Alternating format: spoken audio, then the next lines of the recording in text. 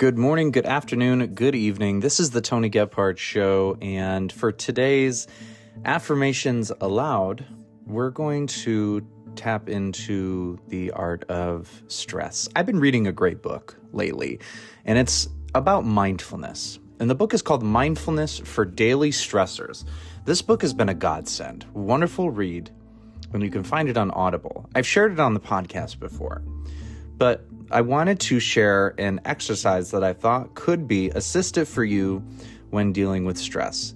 If you're anything like me, I'm ADHD. I go through a lot of stresses with work, my personal life, and just managing a lot of different tasks. And it can be stressful, but if we have the right tools and the right strategies, things can be manageable. So let's talk about it. The exercise is about grounding, is identifying things around you that you can taste, that you can hear, that you can smell, etc., etc. And it's engaging your senses to be able to bring you into the present moment. So I want to encourage you to identify 3 things that you can hear, 2 things that you can touch, and 1 thing that you can taste.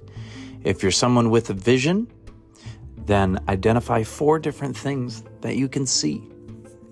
Really engage those senses and put it into perspective, and you'll realize that you're not going to be focusing so much on the anxieties or the stresses, but you're really going to be thinking about what's going on in the present moment.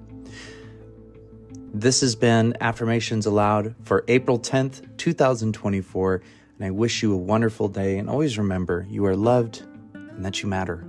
We'll see you soon in the next episode.